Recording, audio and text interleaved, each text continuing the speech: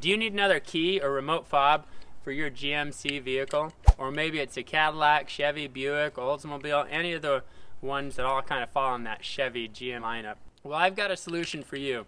I'm Mike with Tom's Key Company. I'm going to show you how easy it is to use the equipment we provide on our website, tomskey.com, to make another key or remote fob for your vehicle. Today I'm going to be demonstrating on this GMC Yukon. Now you can come to our website and place an order. In this case, there's a programmer that would come. We're going to be making 2 new fobs today, and using our awesome key by photo technology, this key gets cut at our shop before it ships to you so you can program it to your vehicle. Now I do want to point out you must have one working key that starts your vehicle in order to use our do-it-yourself services. So we can help you make spare keys and fobs. If you have the unfortunate situation of having lost all your car keys, I'm sorry. I'm also excited to let you know that we have a new partnership that may be able to help you. Go to our website, find the All Keys Lost page, and get some help there.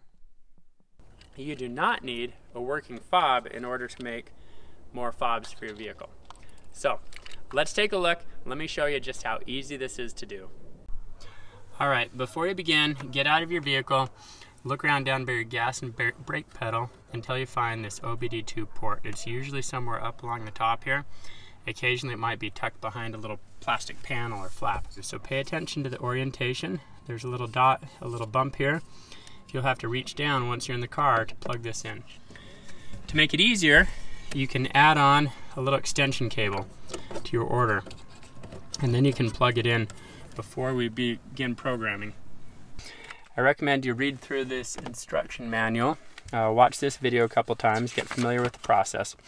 There's some important notes here, like making sure your vehicle battery's in good condition. So turn off the headlights, turn off the HVAC. We don't want to drain the battery while we're doing programming. So read through those and then find your vehicle and figure out what the primary dial position is. In this case, we're working on a Yukon. It's a number 1 and number 8 is the alternate dial position. Turn the dial position to number 1. The vehicle is turned off and I'm in the car. All the doors are closed.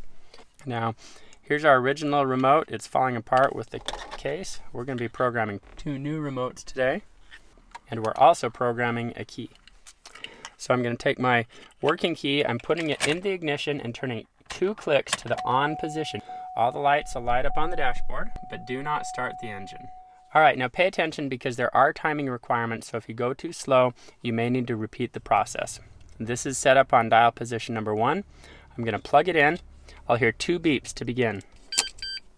There's the 2 beeps. I didn't even have to push this button, so don't be confused by that. There, now it played a tune. After that tune, I can take my remote and hold down lock and unlock for about 15 seconds. There, I heard it beep. Now I'll take my second one. I'm going to hold down lock and unlock for about 15 seconds. You may notice on your dashboard that it says Remote Key Learning Active. My new key fobs have been programmed. I'll remove the key. I'm going to unplug the Easy Installer.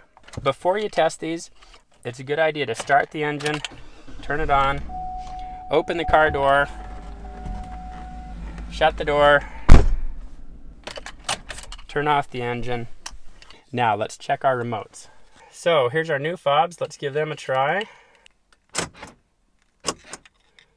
Fob number 1 works, fob number 2 works, and our original one still works as well. Just for fun, we can check the alarm.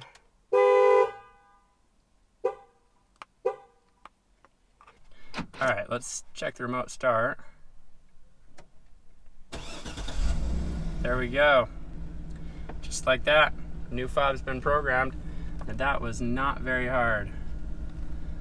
You can do this yourself without any trouble.